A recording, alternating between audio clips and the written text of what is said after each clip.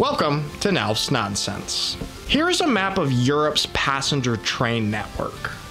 And here is a map of the United States' passenger train network. Now, for all the complaints people in Europe have for a service like the Deutsche Bahn, these train services in Europe are an absolute miracle compared to the services that we have in the United States. So why is the USA so bad at trains? Actually, in doing research for this topic, I learned that we actually have to be a little bit more specific with that question. We can't just ask why the USA is so bad at trains, because the United States is actually a world leader with freight and cargo trains. There was some deregulation and privatization of the freight rail industry in the 1980s, and that really led to the United States becoming a world leader in freight transportation. 38% of all cargo moved in the United States is moved by rail, compared to only 8% in Europe. So we need to be more specific and ask, why is the USA so bad at passenger trains? The United States passenger train service is called Amtrak, and its most successful service happens in the northeast of the United States, the Northeast Corridor,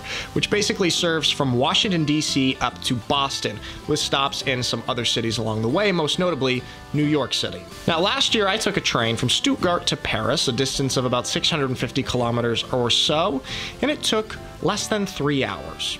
A ride on Amtrak's best train service from Washington, D.C. to New York City also takes a little bit less than 3 hours. However, it's only covering about half the distance. A comparable distance would be the full ride from D.C. all the way up to Boston, which would take about 7 hours. And this is the best train service that the United States has to offer. There are countless examples of how slow, expensive, and inefficient passenger train travel is in the United States, especially compared to Europe.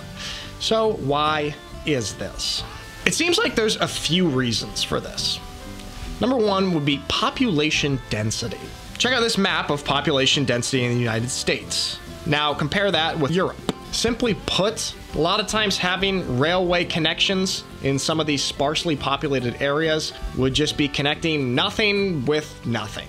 Another thing that comes back into play is the fact that a lot of United States cities were developed after the car was a thing. American cities are pretty sprawled out, something we call the suburban sprawl. European cities, which were developed and built before the invention of the car, were built with clear old town city centers where everything extends out from. So in the United States, even if a metropolitan area is able to be reached by train, you're still going to need another form of transportation to get to your final destination. And with this in mind, a lot of Americans just decide, okay, I'll just take a plane because I'm going to have to take a taxi or an Uber when I get there anyway, and so I'll just go with the plane. Another factor that I think is pretty interesting is the ownership of the railroads. Amtrak is a relatively young entity, having begun in the 1970s. And because of this, it never really got the opportunity to build its own tracks. They are, for the most part, operating their trains on railroads owned by private companies. Here's a map showing the railroads that Amtrak itself actually owns. Only 730 miles of the 21,300 it operates on are under its ownership.